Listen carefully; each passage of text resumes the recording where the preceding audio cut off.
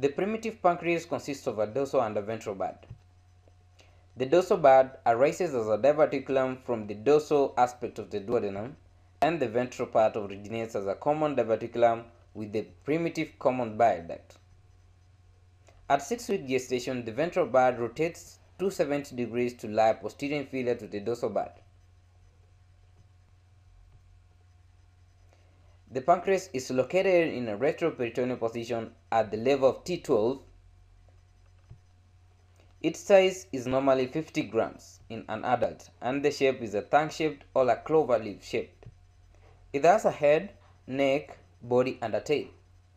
It extends from the loop of the duodenum up to the ileum of the spleen. Histologically, the pancreas has 3 types of tissues: the acne or exocrine tissue that occupies 80%, the islets of Langerhans or the endocrine tissue or endocrine pancreas occupies 2% of the entire pancreas, and fibrous stroma is the one that occupies 18%.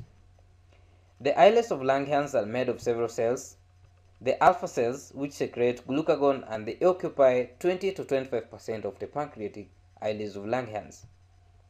Beta cells occupy 60 to 65% and they secrete insulin.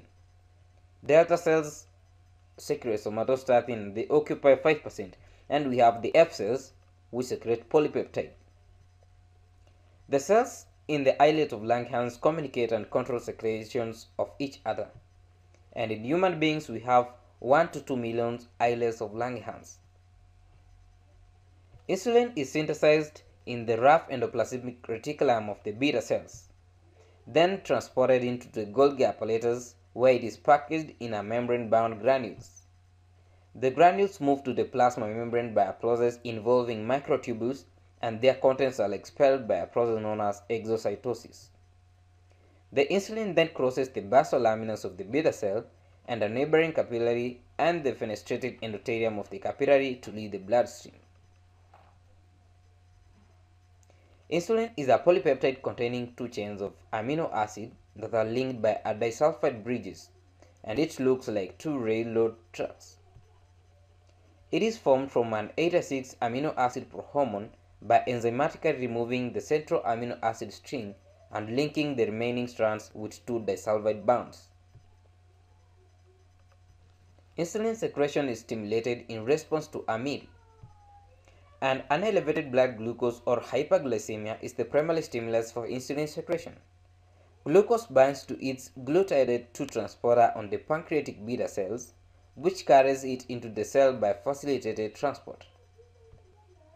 Inside the cells, glucose metabolism leads to increased adenosine triphosphate levels, which in turn open the potassium channels, depolarizing the cell and increasing the intracellular calcium concentration. Elevated calcium induces a fusion of the storage vesicles with the cell membrane and stimulates insulin release.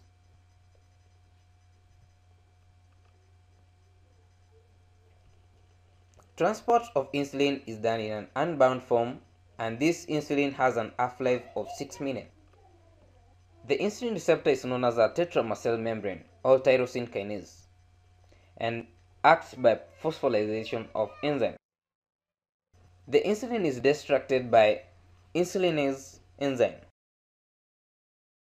Insulin is an anabolic hormone, and its anabolic activity acts by increasing the storage of glucose, fatty acids, and amino acids. Therefore, it is known as the hormone of abundance. The target cells for insulin have a specific receptors on the cell membrane that bind to insulin.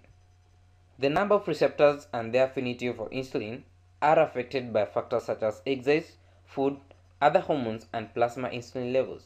Exposure to increased insulin levels decreases the receptor concentration and the affinity of the receptors for insulin, and then the exposure of less insulin has the reverse effect.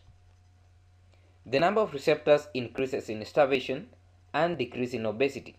Thus, the cells adapt to the plasma levels. Insulin is an anabolic and increases storage of carbohydrates, proteins, and fats. Insulin rapidly increases glucose uptake by almost all the tissues in the body. Then the glucose that enters the cells is rapidly converted to storage forms, that is, the glycogen. Insulin speeds up the uptake by increasing the number of glucose transporters in the cell membrane.